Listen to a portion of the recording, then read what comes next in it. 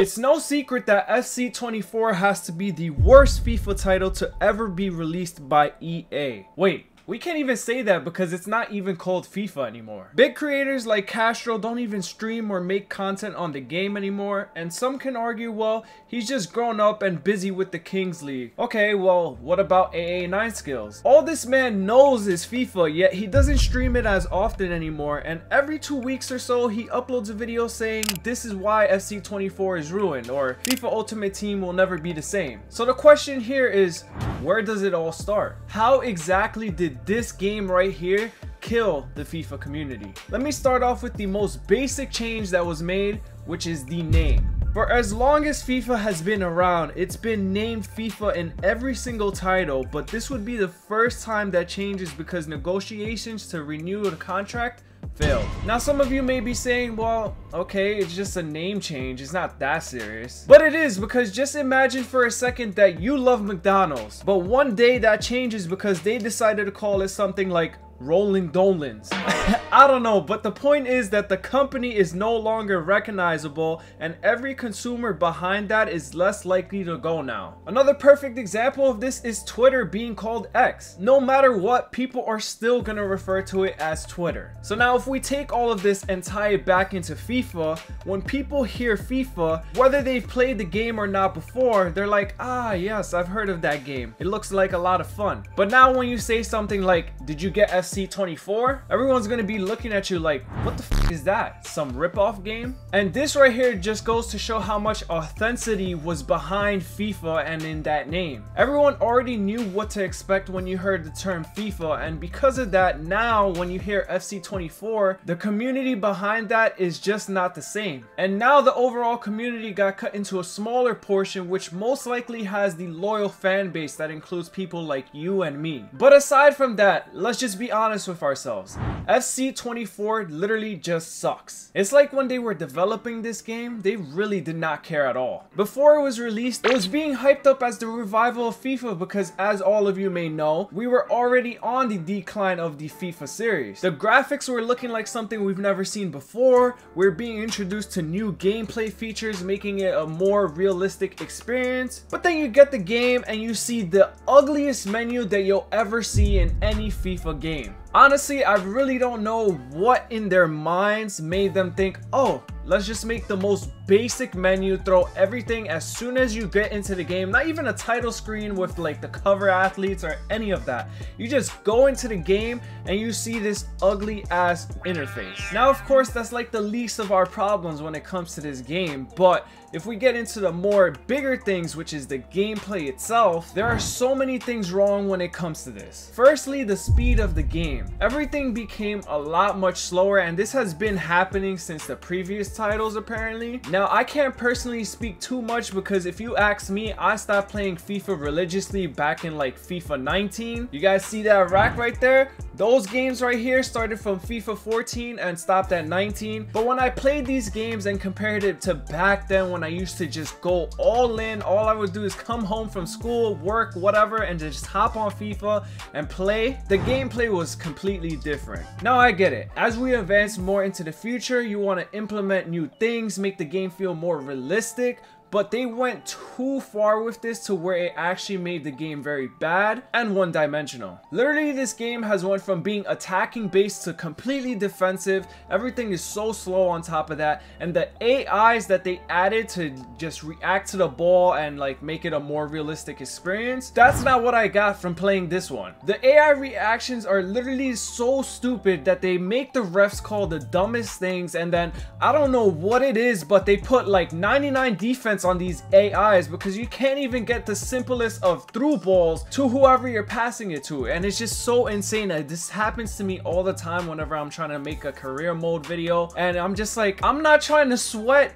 while I'm playing offline. Like, okay, you know, FIFA, I get it, it's sweaty, everybody plays it and they all want to win, but when I'm playing against a computer, and if it's not on legendary especially, I am not expecting to be playing like it's a freaking World Cup game. So yeah, it seems like they rely too much on the AI algorithms and not enough on the actual mechanics in the game. I don't even know if that still exists, but boy do I miss the days where I just used to have an automatic connecting pass, not having to worry about it's gonna pass it off into like the freaking crowd or off to the wrong person or literally directly to the defense. I feel like that happens way too often now, more than it actually does in real life. Like, this is professional players that we're talking about. They don't make these kinds of errors. But moving on more specifically to what's actually being offered in the game, well,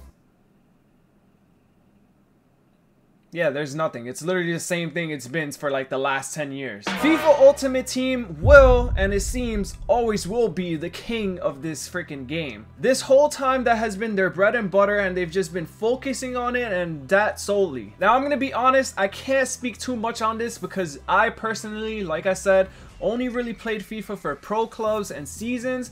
I never really got into FIFA Ultimate Team, but the time that I did, which was back in like 2014, 2015, it was so much fun and completely different than what it is today. There's so many things that made this game mode start to fail, and I'm gonna start off with the most basic thing, and it's just the competition behind it. I'm not talking about the actual player base. Listen, no matter what, no matter where you go, if someone asks you to play FIFA, you and that person, you're gonna sweat your ass off. Just like as if someone was to ask you, yo, let's play 2K, or yo, let's run some Madden.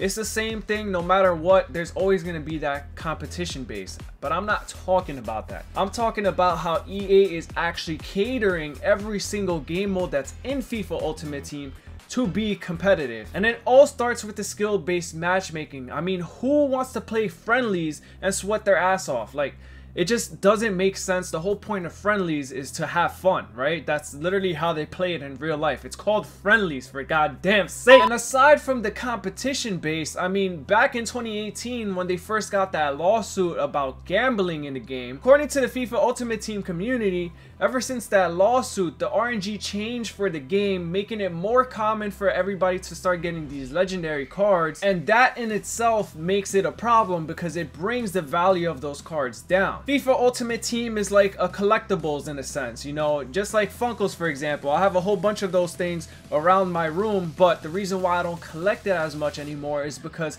they started producing too much of these common things, or just too similar to like what's supposed to be the special kind and then what the normal kind looks like, and it just doesn't make it as appealing anymore to go after it. Now I'll let you guys be the judge of this, but it seems like the content that they've been producing for this, they've reached their cap with what they can do. Everything pretty much seems to be the same thing every year, you know, it's just same thing, maybe like a rating different or two, and just a new year and a new picture. Honestly, like I said, don't count on me on that because I don't really play the game mode, but I feel like that's maybe what most of you feel like when you play this now. And the main thing to take away from all of this is, you know, it's bad when you don't see the FIFA Ultimate Team creators making FIFA Ultimate Team videos anymore. Most of them have moved on, like I said, to doing bigger things, doing different type of content. And if you look at FIFA content in general on YouTube, the majority of what's being watched right now is usually having to do with career mode, or just like what if simulations where you pretty much just like, oh, what if this team was in this league, or just yada yada yada. The fan base and the creators just seem to be tired of that game mode in general. It's not the same as it used to be back in the days, like I mentioned, and it's just kind of like a tricky question when you think about it to yourself, because it's like,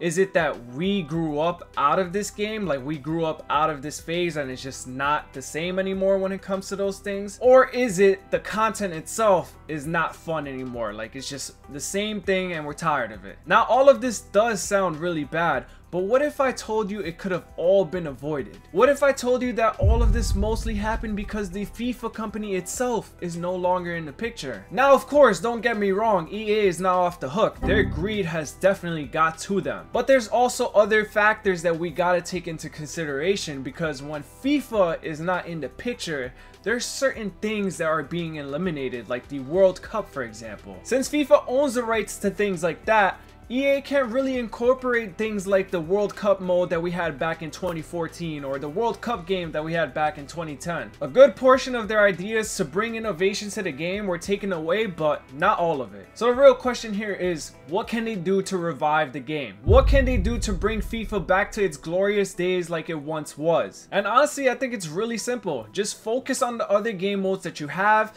Pro clubs, for example. Focus on that. Make it just like how 2K has it, where there's like a my player mode, my park, and all these storylines that you can do. And it works in your favor because EA is all about the money, right? You guys want to do all these microtransactions. There's your opportunity right there. And 100% this is something that's going to succeed because it's something that we've never experienced as football lovers in this game or any game in general. Yes, pro clubs is like the closest thing to that, but we all know it's not the same. And speaking of 2K, apparently they are involved in the next one. I don't know if it was going to be 25 or 26, but apparently they're in the talks and they're going to be involved in the next title or two. I don't know how true that is, but if it is, that is literally the best news that we can hear as far as FIFA fans. And lastly, one more thing that EA can do to revive their game is just add more in-game events. And what I mean by that is just don't focus it all to be in FIFA Ultimate Team. Spread it out into other game modes, spread it out to pro clubs, spread it out to seasons, spread it out to career mode.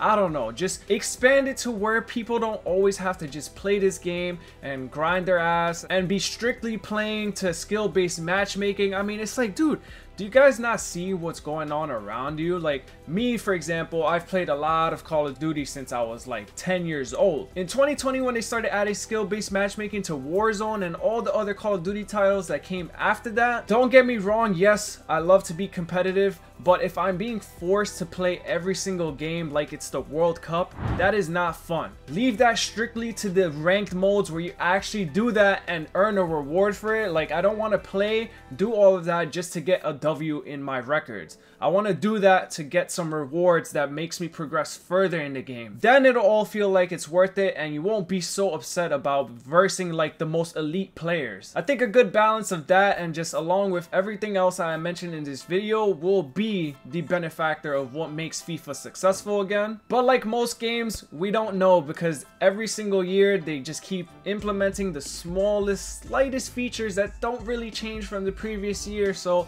it just makes it not worth spending that $60, well, now $70 just to get the game. Anyways, I think I did enough chatting and ranting in this video. I'm curious to hear what you guys think. Is there anything that I missed out on that you guys think could improve the FIFA game or you just want to see in future FIFA games in general? This is just how I've been feeling lately when it comes to FIFA because I started this channel mainly just to do FIFA games. You guys can look at my other channel where I played FIFA before, but I didn't ever stick to it because like I said, we were in that period of downfall. It is what it is. I'll catch you guys in the next one. Make sure to smash that subscribe button so you don't miss out on it. Till then, take it easy and I'll catch you guys in the next one. Peace.